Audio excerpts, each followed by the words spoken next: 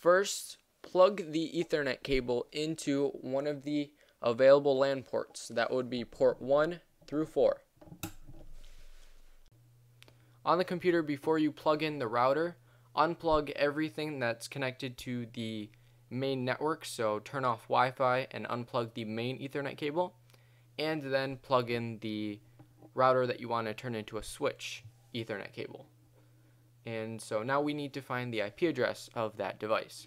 So if you're on Windows, go into command prompt and type in ipconfig, and it'll tell you the router. Or if you're on Mac, you can go into System Preferences, go into Network, and go to Ethernet, and here it'll show you the router's IP address. So now go ahead and copy that, close out, and go to your web browser, and paste in the IP address and hit enter.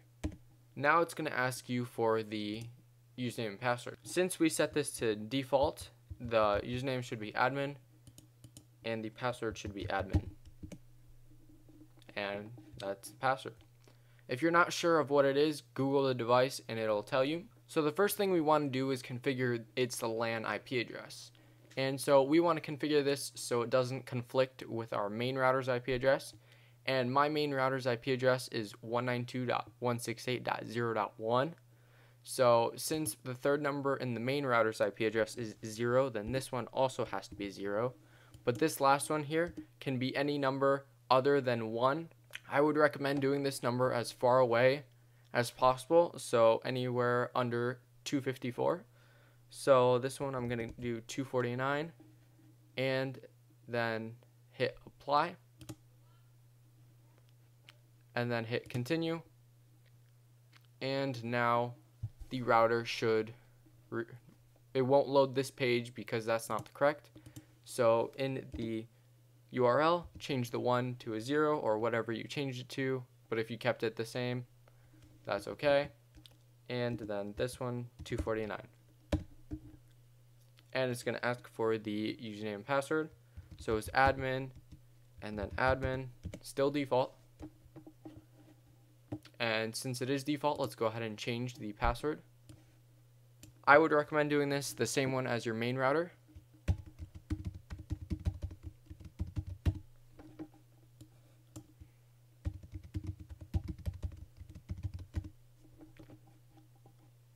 And hit apply. Now it's going to prompt you and to enter your new password and hit login.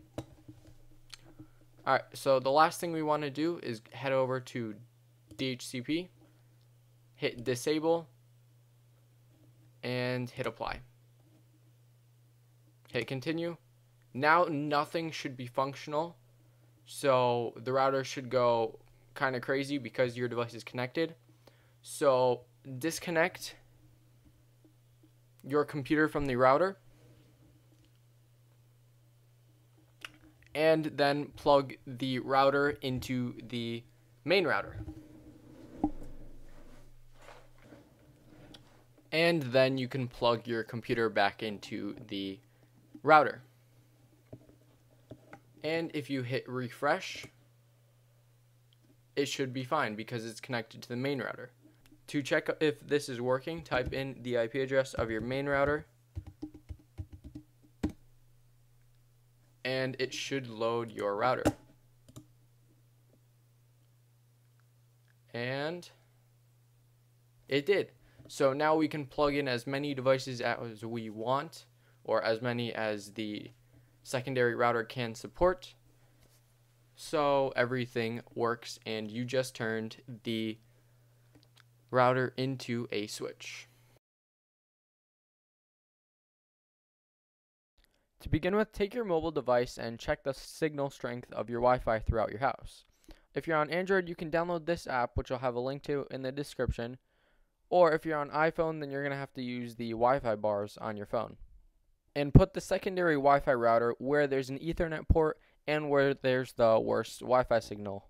To configure the Wi-Fi router as a wireless access point to the main router to increase Wi-Fi performance, now you're going to want to go ahead and plug in the power cable into the wireless router and plug an Ethernet cable from the wireless router to your computer. Now we need to access the router. So we need to find the router's IP address.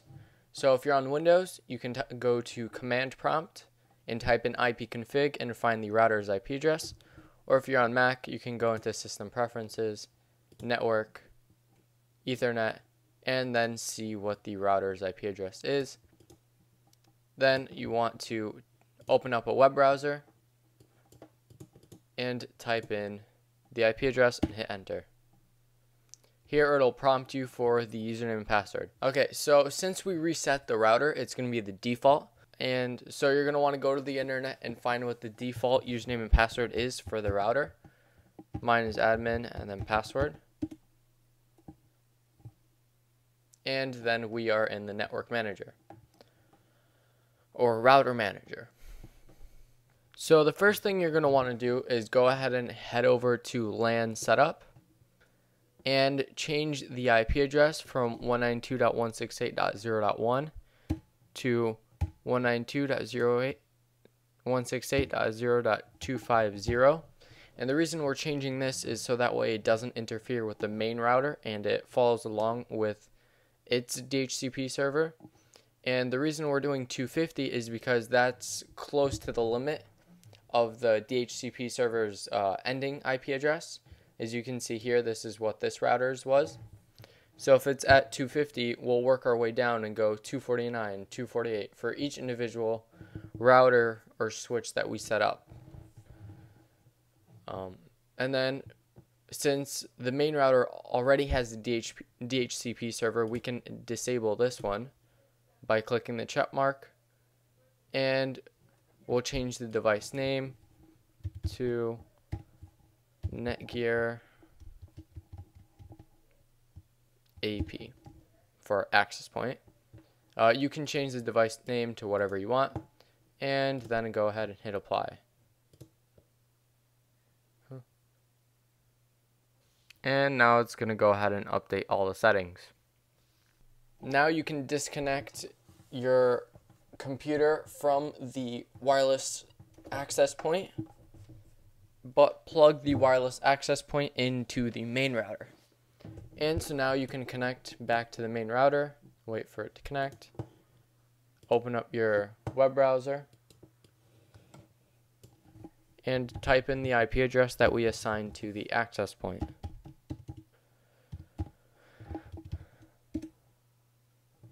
And type in the username and password, the default one, and log in.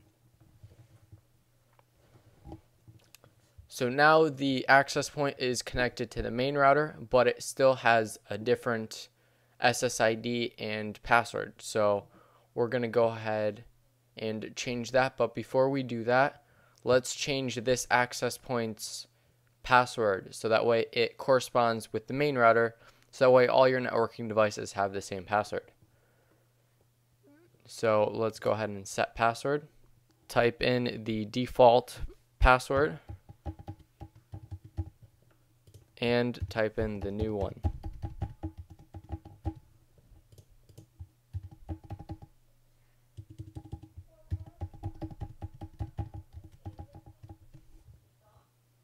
And hit apply.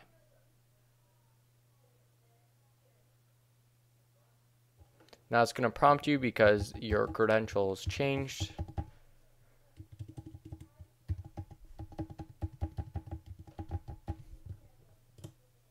And log back in. Alright, so now let's change the SSID and wireless settings. So go into wireless settings of your access point or router. And this router is dual band, so it has both 5 gigahertz and 2.4 gigahertz. So what I'm going to do is both of these, I'm going to change both of these SSIDs to the same one as the main router. This is what's going to allow you to not notice when the Wi-Fi networks switch. So when you go to a bad Wi-Fi reception range in your house, where this is stationed, it'll automatically switch to the better Wi-Fi. So once your original hits 1 bar, it'll automatically switch to the new one, which will go to 3 bars. So change both of the SSIDs to the same one as your main router. And if you don't remember what those are, go ahead and log into your router.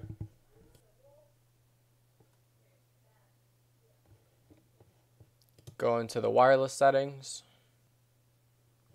And this SSID on your main router should correspond with the SSID on your wireless access point. So that way there's a smooth transition between Wi-Fi routers. And then you want to have the same type of Wi-Fi password as your original. So in my original, let's go to see the password. In my original router, I have it set to WPA or WPA2, and it's TIKP plus AES. So it's going to be this option right here. You have to make sure the security settings and SSID settings correspond with each other. And then the password should be the same exact password for your original Wi-Fi network. So this password that you type in here should be the same password as your main router.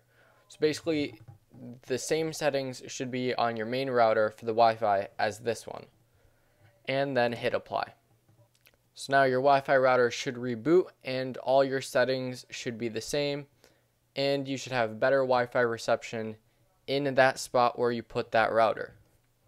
So what did we accomplish in this episode? Well, we learned about all the cables that are in a network, we learned about all the components that make up a network, and we learned about all the basic configurations that you can have in a network. We also set up the main network with the main router and the Ethernet switches, and this is where everything is going to connect to. We learned how to reset any piece of networking equipment to factory settings. We used an old router without Wi-Fi and turned it into a switch so we can use one Ethernet cable to connect many things to. We used another old router with Wi-Fi and turned it into a Wi-Fi access point to increase Wi-Fi strength, because when we connect our home automation gear, we won't be faced with the problem of bad Wi-Fi. Overall, we set up the perfect network setup with whole house Wi-Fi and Ethernet that is stable and reliable. You're also going to need some sensors like a motion sensor, but I'll show you where to get those later. You're going to need some electronic tools such as a wire stripper.